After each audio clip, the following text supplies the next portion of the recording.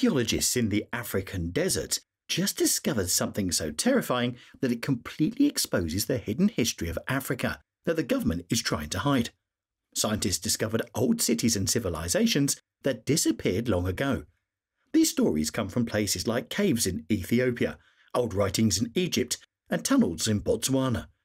Africa has many signs of these old civilizations, but we have to ask, are we really ready to learn about our harsh and scary history? After these discoveries, you will never look at Africa the same ever again. So, let's discover these fascinating discoveries in Africa that scientists made. So, in 2021, a groundbreaking discovery was announced by archaeologists in Ethiopia, revealing a previously unknown chapter in human history.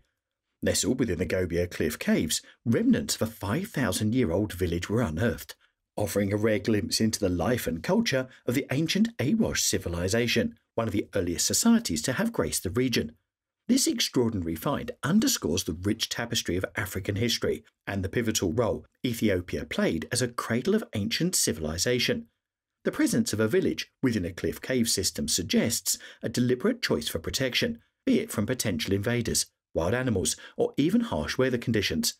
The natural formations would have been advantageous for early civilizations, offering both shelter and vantage points. These caves might have also served as communal spaces, where rituals, gatherings, or discussions could take place, fostering a sense of community. The spatial arrangement of these caves and their proximity to one another would shed light on early urban planning, settlement hierarchy, and social organization. The stone tools unearthed indicate more than just basic survival tools. Their designs, wear, and crafting techniques can reveal a myriad of information about their specific uses, whether for hunting, skinning, or other purposes. The craftsmanship would provide insights into the technological capabilities and innovations of the Awash people. The name Awash resonates with historical significance. The Awash River, one of the major rivers in Ethiopia, has been central to both human habitation and agriculture activities. It is within this context that the Awash culture, named after the river, emerged and thrived. Pottery fragments unearthed can be equally illuminating. The style, decoration, and firing techniques used in their creation offer a glimpse into the aesthetic preferences, technological know-how, and possibly even the socio-cultural practices of the community. Grinding stones suggest a community that was transitioning from purely hunting and gathering to one that incorporated agriculture. By studying residue on these stones or any botanical remains in the vicinity, researchers might ascertain the types of grains cultivated and consumed, revealing dietary patterns and agricultural practices. The discovery's chronological context is essential. By understanding the timeline of the Gobia Cliff Cave settlement in relation to other regional archaeological sites, historians can piece together broader historical narratives, potentially revealing patterns of migration, trade, or cultural exchange. These findings reinforce the idea that, thousands of years ago, a sophisticated society was well established in the region, with established norms, practices, and a deep connection to their environment.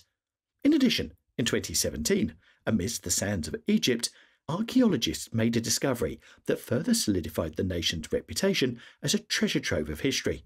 Just near the ancient capital of Memphis, they unearthed a coffin that dated back 4,400 years, meticulously crafted from cedar wood and adorned with intricate hieroglyphs. Beyond the sheer antiquity of the find, this artifact opened a window into the cultural, social, and religious nuances of Egypt's Old Kingdom era. The selection of cedar wood for the coffin immediately stands out. Cedar, a non-native wood to Egypt, had to be imported from the distant Levantine coast, primarily from the regions of modern-day Lebanon. The decision to use this exotic and precious wood signals the high status and esteem of the individual it was meant for. Cedar was not just any wood, it was a symbol of luxury and longevity. Its robust nature made it resistant to decay, and its aromatic essence added a sensory depth to the burial, ensuring the eternal rest of the deceased was undisturbed. Then there are the hieroglyphs, a written tapestry of ancient Egypt, offering layers of meaning. On such a coffin, these symbols and inscriptions would have played several roles. They would provide a posthumous identity, marking out the name and title of the deceased, ensuring his memory lived on and that he was recognized in the world beyond. Protective spells and incantations would likely have been inscribed to safeguard the departed soul, guiding it safely through the underworld and shielding it from potential threats. The hieroglyphs also resonate with religious undertones, containing prayers and hymns to various deities, underscoring the deceased's piety and hopes for divine favour. And of course, they might weave tales of the individual's life, charting out achievements, experiences, and moments of significance. The discovery is more than just a relic. It is a tangible connection to the epoch of the Old Kingdom, when the majestic Pyramid of Giza was constructed and pharaohs ruled with unparalleled grandeur. The high-ranking official interred within this cedar sanctuary was undoubtedly a vital cog in the vast machinery of pharaonic governance. By understanding his life and his final resting place, we gain precious insights into the administrative, trade, and ritualistic practices of the time, revealing the socio-political intricacies of ancient Egypt. Also, in the heart of Botswana, nestled amidst the vast landscapes, lies a testament to human persistence and creativity, the tunnels of Sidolo Hills. Discovered in the 1960s, these tunnels are not just any underground structures. They are believed to be over 100,000 years old, earning them the title of the oldest known man-made tunnels in Africa. But it is not just their age that makes them significant. The rock paintings that adorn their walls provide a glimpse into the lives and artistic prowess of the people who once inhabited this region. In understanding the significance of the Sidolo Hills tunnels, one must first appreciate the broader context. Africa, often referred to as the cradle of humankind, has been the setting for numerous archaeological and anthropological discoveries that trace the origins and evolution of humanity. Amidst this rich tapestry, the tunnels and their associated rock art stand out as a unique contribution to our understanding of early human societies on the continent. The very existence of tunnels in prehistoric times suggests an advanced level of understanding and skill. Crafting a tunnel is not a simple endeavour. It requires knowledge of the terrain, expertise in excavation without causing collapses, and an understanding of structural integrity. The tunnels at Sidolo Hills, having withstood the test of time, are a testament to the technical proficiency of their creators. While their exact purpose remains a topic of debate among scholars, hypotheses range from them being used as ritual sites, shelters from the elements or predators, or simply as communal spaces for social gatherings. Their depth, orientation, and spatial arrangement might hold clues to their intended function, but definitive conclusions are elusive. Perhaps the most captivating feature of the Sidolo Hills is the rock art that graces their walls. They are not random sketches.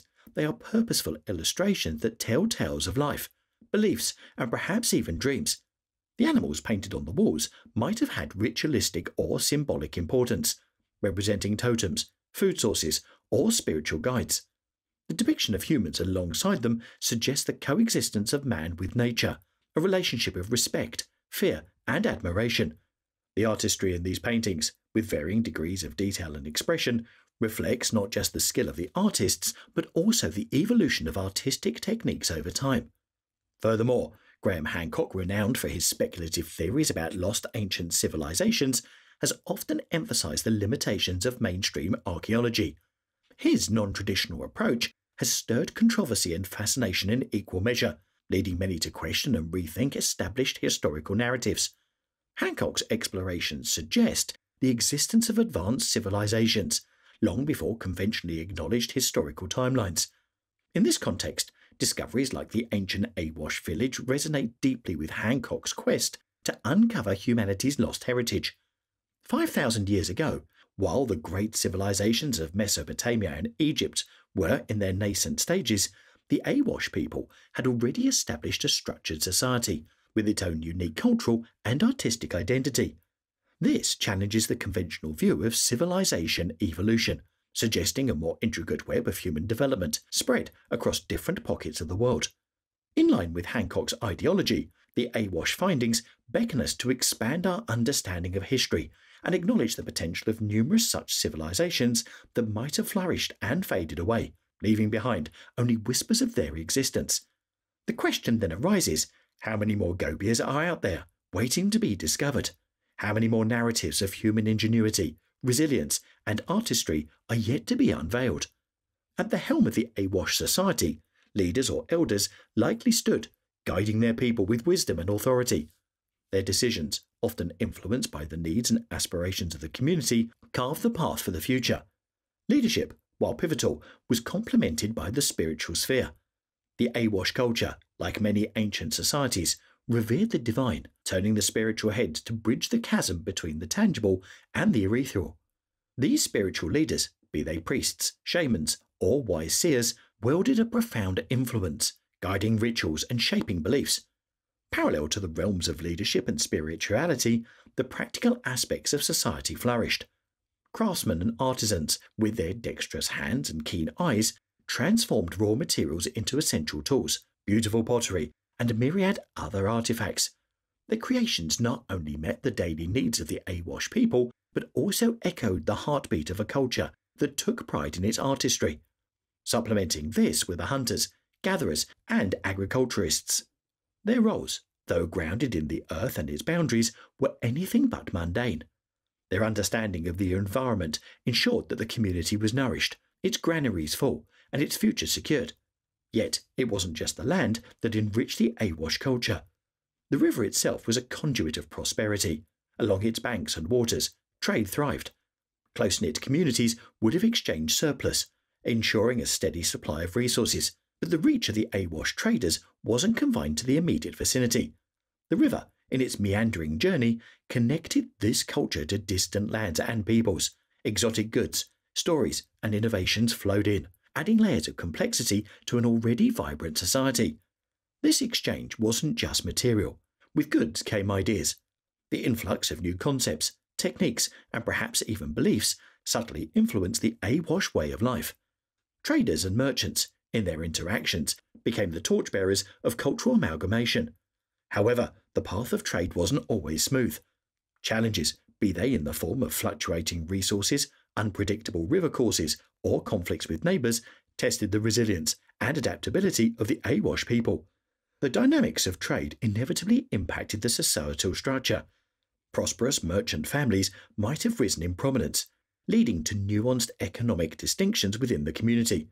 The ripple effects of trade extended beyond economics, potentially reshaping art, rituals, and daily life.